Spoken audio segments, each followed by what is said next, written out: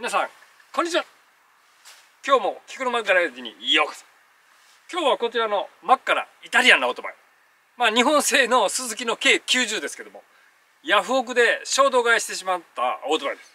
で実はこのオートバイエンジンの調子が悪くって高回転まで回らないんです。素人なので原因ははっきりは分かりませんが、ちょっと燃料の供給に問題があるような気がするので、それで今日はこのタンクの燃料コックのところに詰まりがないかっていうのをまず調べて、で次にキャブレターの中でどっか詰まっているところがないかっていうのを調べて、で最後に今度排気系2ストなのでオイルが溜まる可能性があるので、カーボンが溜まったりするので、その辺のところを調べて、この3箇所を確認して、それで本調子に戻ってくれればいいなということで、トライしてみたいと思います。どうぞ最後までご覧ください。よろしくお願いいたします。燃料コックを外します。多分ここは大丈夫かとは思うんですけども、念のために詰まりがないのか確認をしようと思います。でその前にガソリンを抜き取ります。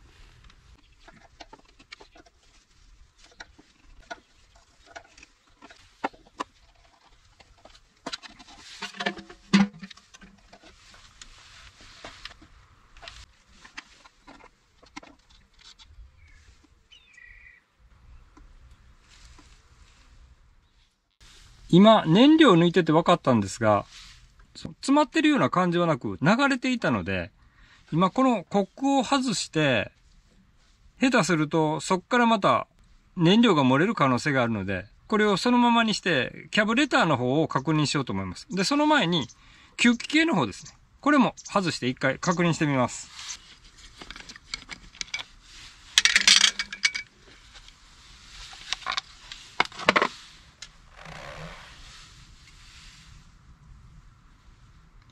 整備がされてたようで、スポンジも綺麗です。吸気の方は問題なさそうです。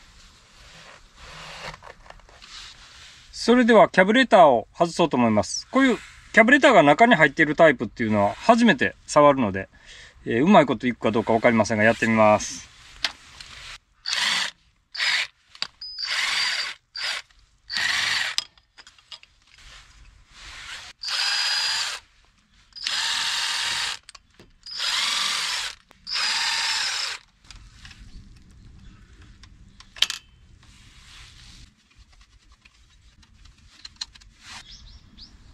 キャブレターの外観を見るとすごく綺麗ですね。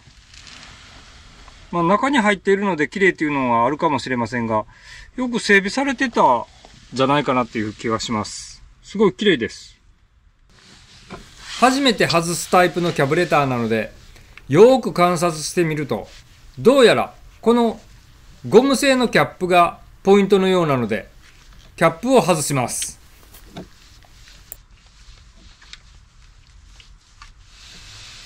どうやら正解のようです。中を覗くとキャブレターを止めているボルトが見えるので、それを外します。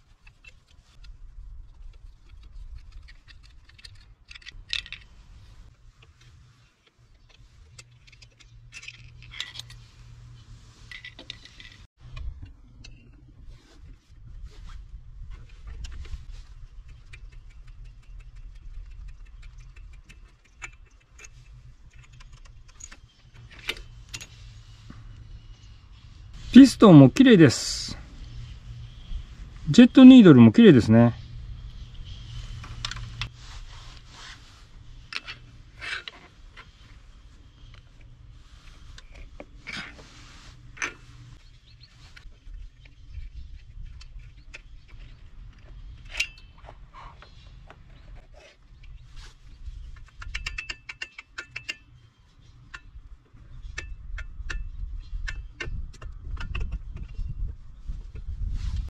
燃料ホースを外します。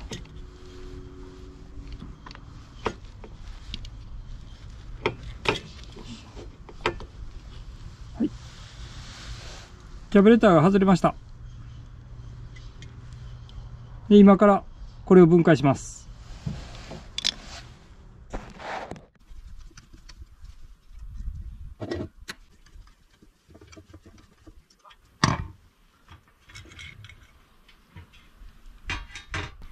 中は綺麗ですね。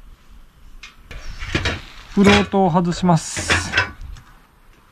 このフロートピンは圧入されているタイプのようなので、支柱を折らないように軽く叩いてみます。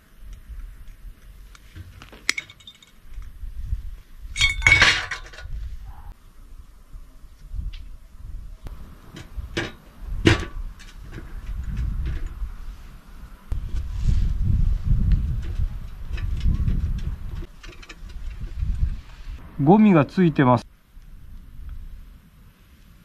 本来は交換してあげないといけないですね、このジェット類は。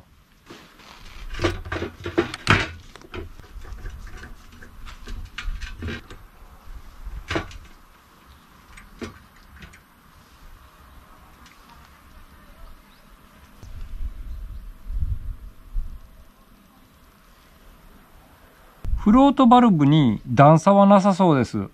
目視ですけどね、これは再利用できそうですね。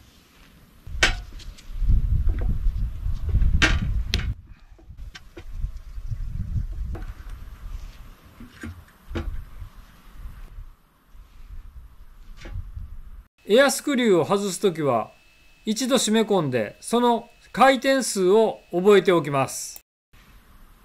半回転、1回転、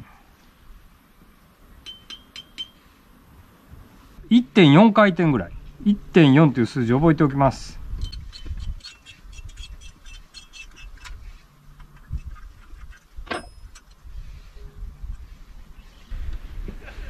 これで外せそうなパーツは一通り外したので、クリーナーキャブで目詰まりの恐れのあるところは全部洗浄していきます。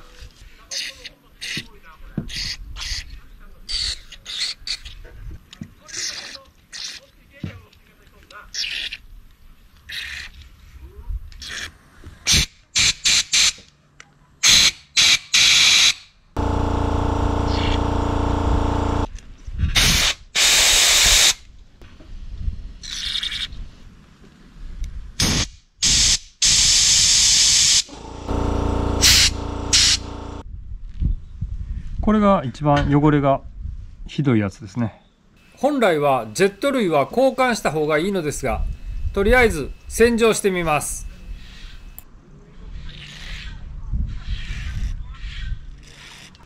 穴を通すためにこういう細い針金を通します。本来はあんまり使わない方がいいみたいです。穴の大きさが微妙に変わったりするので、新品に交換するのが一番だと思います。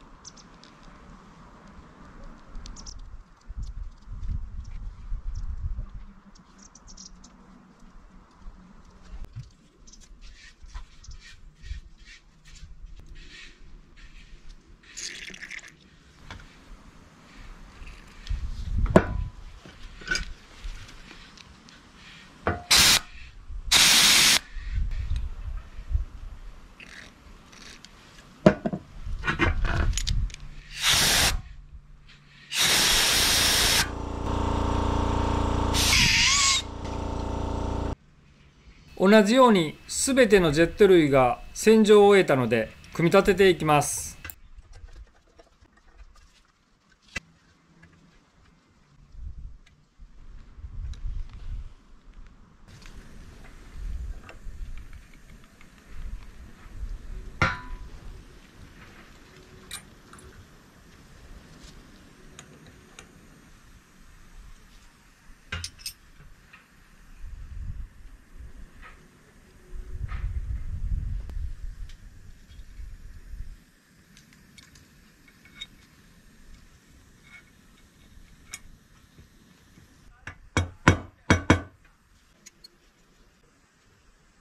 ここから 1.4 回転返します。4で、はい、これで 1.4 回転ですね。元の位置に戻りました。油面調整を行います。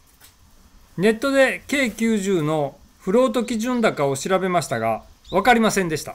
で、そこで参考にしたのがスズキのバンバン90のフロート基準高が24ミリと出ていたので、それを参考に調整しようと思います。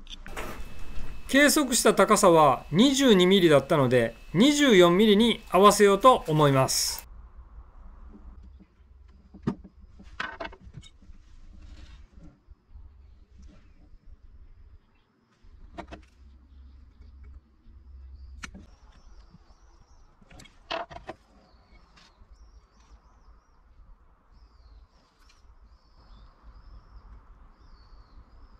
24mm になりました。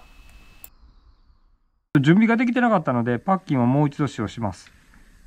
これが原因でガソリン漏れにならなければいいんですけど。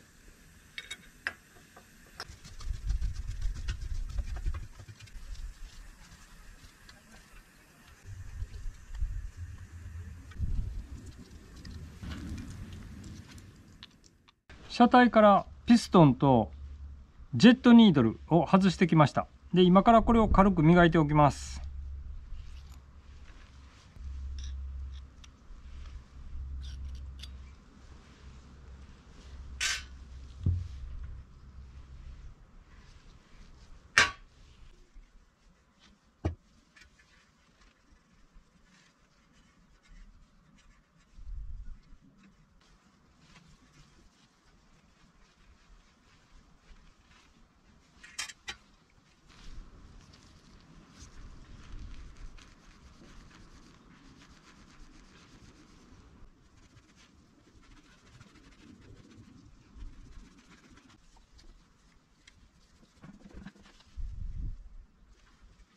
組み立てます。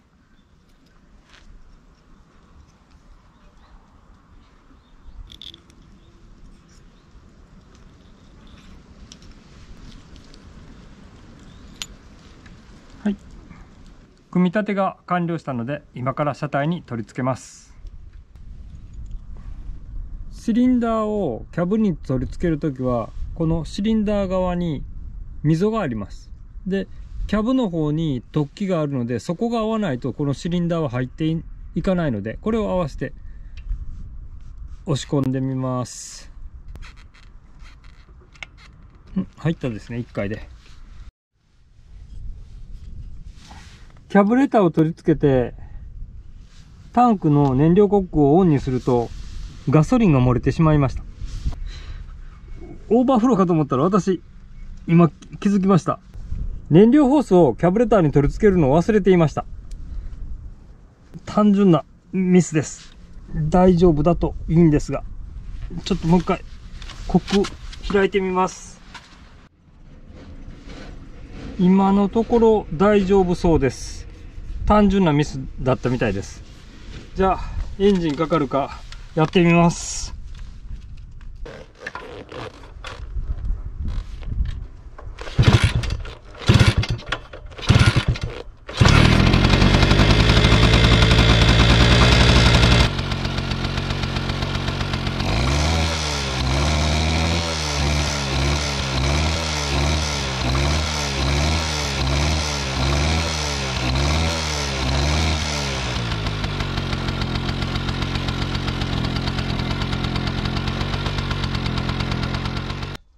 残念ながら高回転の伸びが本調子でないので、次はマフラーを外して焼くことにします。ボルトのヘッドが潰れてて回りません。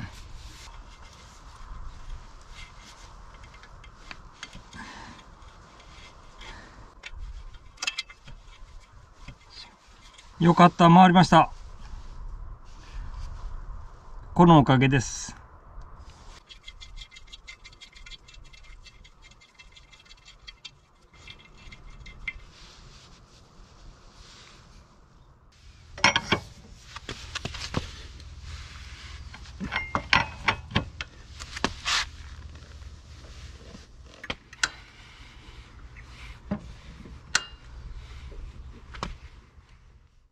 ナットを回そうとしましたが、ボルトも一緒に友回しています。友回を止めるためにブロックを用意しました。これでナットの方回してみます。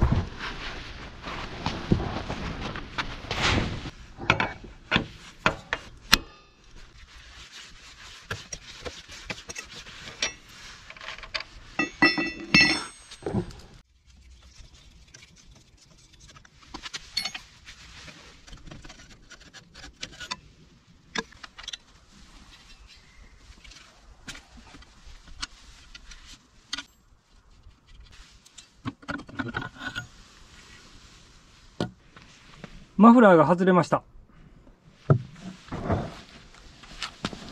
もっとカーボンが溜まってるかと思ったら、そんなにひどい状態じゃないですね。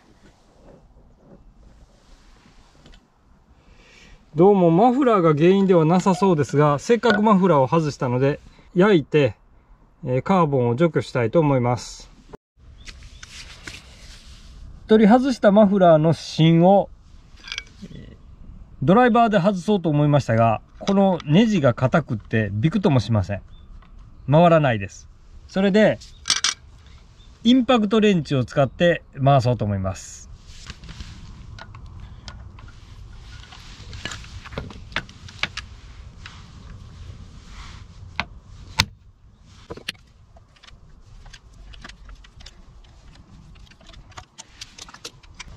ビクともしなかったネジが一撃で回りました。ネジ山が潰れています。回ってよかったです。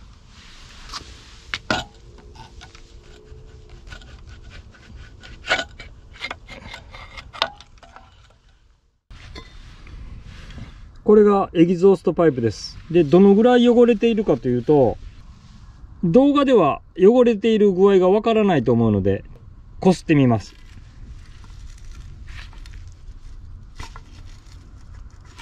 詰まっているほどではないんですけども、エキゾーストの内部にはカーボンは溜まっています。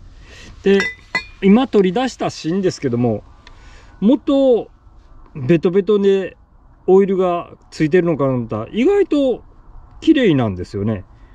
だから今回マフラーの詰まりも高回転エンジンが吹けない原因かなと思ったら、どうもそうでもなさそうなんですね。ここは一回交換しているみたいです。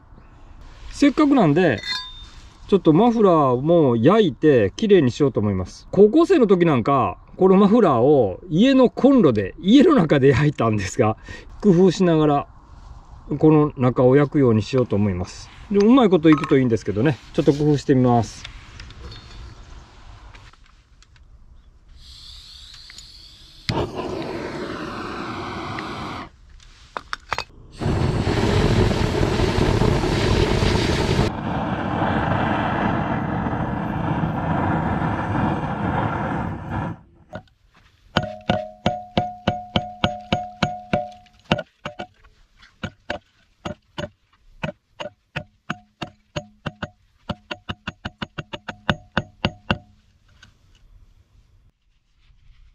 サンダーを使ってマフラーの錆びを落とします。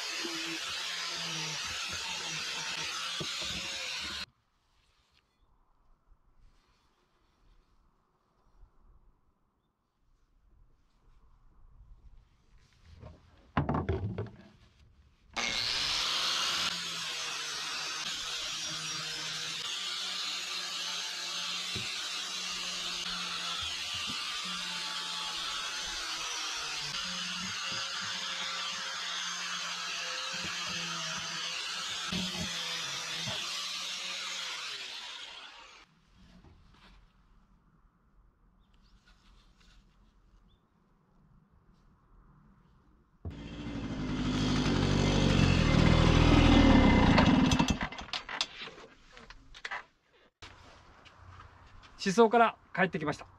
で、思想の結果を言うと、整備前に比べると良くはなってます。ただ満足のいく結果かというとそうじゃなくって、例えばコーナーの立ち上がりでスロットルを急激に開くともうエンジン回転がついてこないし、4速で急激にスロットル開いても全然エンジンがついてこないので、ゆっくり開けてやるとスピードはどんどん乗ってくるんですけども、だからちょっとつきが悪いっていうか、完全な整備にまではいってません。で、その原因っていうのが、メインジェットとかジェット類をもう針でつついたりしてやってるので、それは新品に変えた方がいいんだろうなというふうに思ってるので、次回はその辺もやったりとか、今は逆に燃料がちょっと濃いんじゃないかなというふうに思ってますので、今後その辺の対策を取ってやりたいなと思ってます。ぜひこの続きをチャンネル登録して見ていただければと思います。今日は最後までご覧いただきどうもありがとうございました。グッドボタンとチャンネル登録お待ちしてます。